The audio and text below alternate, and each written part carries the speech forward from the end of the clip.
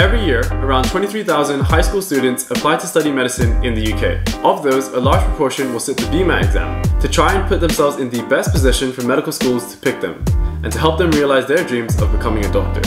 So, what is the BMAT exam, and how do you do well in it?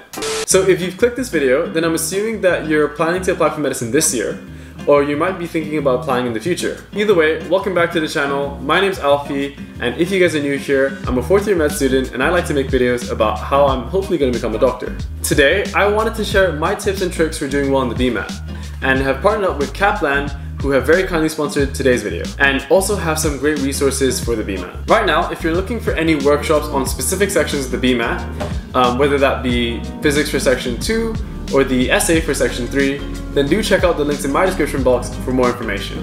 They're currently running these workshops live online for 2 hours, led by top scoring teachers. And alongside these workshops, they also have an online question bank with over 600 questions, which also comes with an essay review service for up to 2 essays, which is pretty unique and helpful. The great thing about these questions are that they're always up to date, including the recent changes to section 1 changing from aptitude skills to thinking skills. If you want to get some more tips about the application process, they're running a free seminar on Friday the 26th of June, where they'll be talking about everything you need to know to get into medical school. So do check that out, because I think it'll be incredibly useful to have an idea of what's to come. If you want to check it out, then the link for that is also in my description box as well. Before we jump into it, don't forget to like the video and subscribe to the channel for more content like this. To kick things off, let's talk about what the BMAT is. So the BMAT stands for the Biomedical Admissions Test, and it is made out of 3 sections. One section which is dedicated to problem solving, critical thinking, and data analysis. Another section which is dedicated to testing your scientific knowledge. And a third section which tests your writing.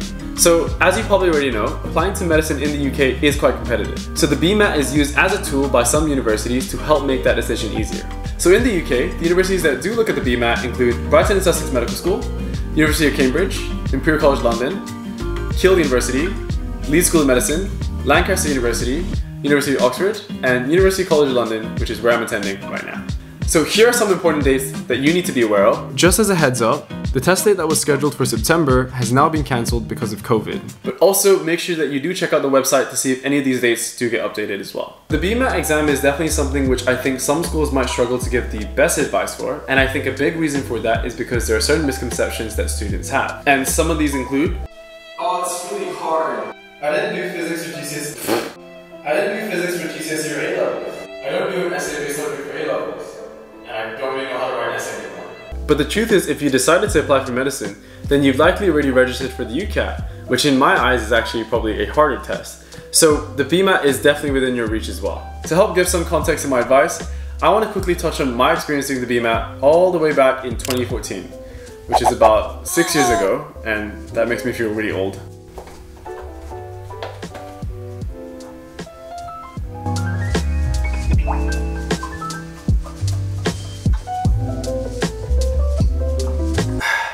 So I had my BMAT exam scheduled in the 1st or 2nd week of November. I had already submitted my UCAT application with all the fun stuff, including my personal statement and my references from my teachers. And I had just finished the UKCAT, now known as the UCAT, so the only thing left for me to do was the BMAT. And I remember during that time being super stressed out because everything just seemed so jam-packed. It was like, as soon as you were done with one thing, then there was something else for you to do. Whether that be finishing off your personal statement or trying to improve your predicted grades. It just felt like the workload never stopped.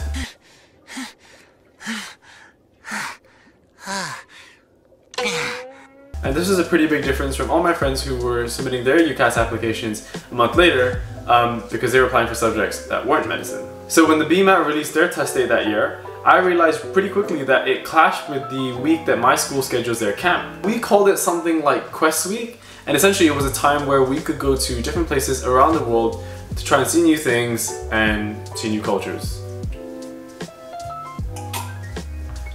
There was a trip which seniors always raved about, which was to this charity house in Kathmandu, Nepal. Unfortunately, I had to drop out of that trip even after paying a deposit for it.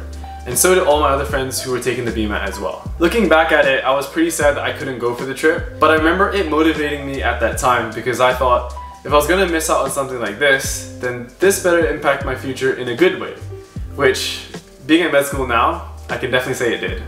So going into the revision period, I started off by making a schedule which covered all the topics and questions which I wanted to cover during that period of time. Now that brings me on to the next topic, which is the resources which I used.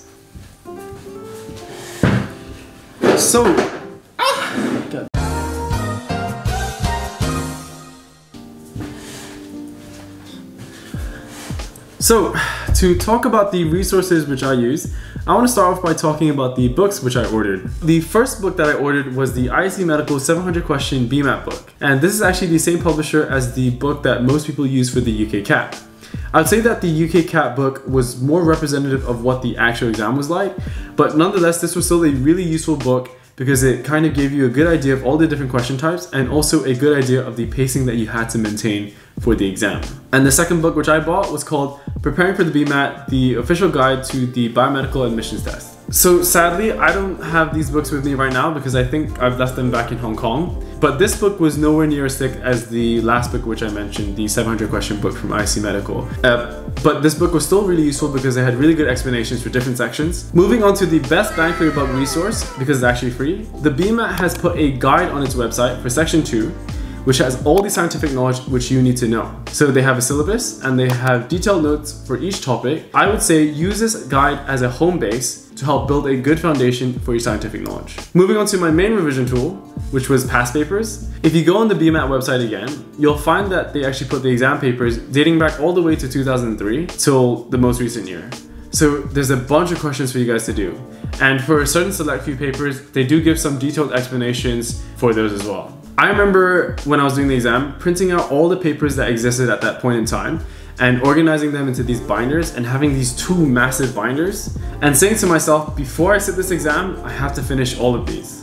So I definitely wish there was an online question bank for the BMAT back when I did it, because I remember when I was practicing for the UCAT, there were questions online and they were easy to access, but there was nothing for the BMAT. And that's because the biggest tip I can give you for the BMAT is to practice, practice, practice. Familiarizing yourself with a bunch of questions not only exposes you to things that you don't know so that you can learn them, but it also improves your confidence so that when you do sit the exam, you can really get the score that you deserve. Let's move on to individual sections. So section 1 is called Thinking Skills, and it involves 32 questions which need to be done in 60 minutes. And so that's roughly under 2 minutes for each question. This section is designed to test your skills in problem solving, critical thinking, and data analysis. The great thing about this section though is you don't have to learn any new content. Questions are typically structured where they have a bit of text and then they'll have at the end a question which asks things like, what is the conclusion of this? So what is the main assumption, or what is the flaw of this argument? For data analysis, they'll be having you look at things like graphs or tables, and then you have to make an inference off of this. So my tips for this section are to practice reading quickly. Whilst you might think that 2 minutes per question is a lot of time, you don't want to be spending all this time just reading the question. You want to be able to spend your time trying to figure out what the answer is. And my next tip for this section is to recognize the different question types that do appear. So for example, when you're doing practice questions and you realize, oh, they like to ask questions on percentages, make note of it, because what that does is it kind of builds up a library of question types, and it means that you're going to be that much more familiar when you actually come to sit the exam. So my last tip for you is something which I've already mentioned a few times in this video, which is to practice. So with section 1, they're not asking you to learn any new content. So if you want to get a good score for section 1, then you really need to expose yourself to different question types. Now, moving on to section 2, which is scientific knowledge. In this section, they'll be testing your knowledge on biology, chemistry, physics, and math. Section 2 is the section which I feel like most people feel the most comfortable about because it's based on science, and so therefore they feel like this is something that they can prepare for. So there's usually confusion over the difficulty for section 2. I can guarantee you that the content for section 2 will be up to a GCSE level. However, the trick here is that the application of this knowledge is definitely harder than GCSE. My tips for section 2 are familiarizing yourself with the guide that they have on the website to make sure that your foundation is strong. There's definitely going to be subjects in biology and chemistry if you're doing that for A level, so when it comes to the exam, you'll be fine for those topics. So make sure you identify which topics you're weak on and start working on those as soon as you can. So once you've done that, the next big hurdle is timing. So for section 2, there are 27 questions which you have to do in 30 minutes. So that's just a little over a minute for each question, which really isn't a lot of time. So the biggest tip I can give you for this section is to practice under exam conditions. I know how easy it is when you're revising on your own to just kind of do things at your own pace. but it's so important for you to do things under exam conditions, because what it means is that when you finally do come to the exam, you'll be that much more comfortable with the pace of the exam and you won't get flustered when time's running out. Finally, moving on to the last section, section 3, writing. I think most people dread this section because they feel like they haven't written a proper essay in a long time. I definitely want to make a dedicated video about writing because I think there's an approach to writing at any level, whether you're in high school or applying for university or at university as well. So my first tip for section 3 is breaking down your 30 minutes which you have for this section into a time for planning and a time for actually writing. For section 3, you're given this one A4 sheet and then that's it. So you can't just go back and cancel out the things you're writing and then ask for more paper. That piece of paper is the only thing you're getting. So that just forces you to write something concise and to the point. But that also means that you don't have to worry about writing loads and loads and loads. That's why it's so important for you to dedicate a good amount of time to planning out your essay. I would say a good ratio is about 5 to 10 minutes for planning, because then that leaves you about 20 to 25 minutes for actually writing. And don't forget to leave some time at the end to proofread what you wrote. So something which I think also is quite useful is, instead of thinking, oh my god, I have to write a whole essay, just think of it as I have to write 3 or 4 small paragraphs. Because realistically, that's how much space there is. When I started preparing for section 3, the way I approached it first was I found a few different questions and I tried doing a few of them under time conditions. And once I kind of got used to the pacing of that, then I would try and focus my time more so on making essay plans. The reason for that is because when you're preparing for the BMAT, you don't have all the time in the world. So in order to be efficient, once you're comfortable with the pacing for the exam, then I would say focus on essay plans for section 3. That way, you can cover a bunch of different questions and get comfortable with different question types. For section 3, there are 4 choices that you have, and you just have to pick one. So there are usually 2 questions which are kind of general and a bit philosophical.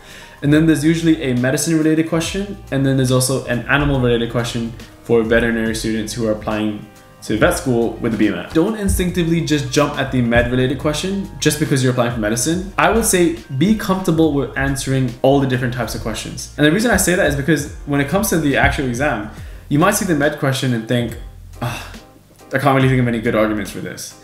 So that's why you want to be able to answer the other question types as well. That brings me on to a common question which I get for section 3, which is, should I go for the harder questions or should I go for the easier question? And I think a reason why this comes up is because some people think that if I go for the hard option, that I'm going to get a higher mark because I picked something difficult and that my arguments are then more unique than everyone else who just picked the easy question. But that's not the case. The truth is, you should go for the question which you think you can give the best arguments for and that you can give the best examples for. Because that's the question which you'll give the best response to and you'll get the highest mark for. So that was all the tips I had for each individual section. To wrap up this video, I kind of want to leave it on this point. I know that applying for medical school can be really difficult, and I'm saying that from first-hand experience. I was really stressed out when I was applying as well. So the best advice I can give to you right now is, at this stage, do as much research as you can to figure out what's required for you to get in, what are the best ways for you to prepare for the UCAT, for the BMAT, for the interview, and once you've done that, then rest assured, if you've put your best foot forward, that's all you can do. So that's the end of this video. I hope you guys enjoyed it. If you guys want to see videos dedicated to individual sections with tips for that, then do let me know in the comments down below. But until then, I'll see you guys next time.